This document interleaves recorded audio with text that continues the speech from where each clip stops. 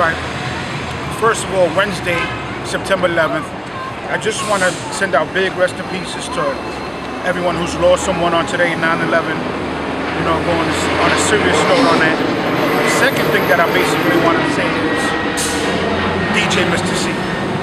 Really? See what happens when you're not true to yourself? The end or the word of the day for today is be true to yourself.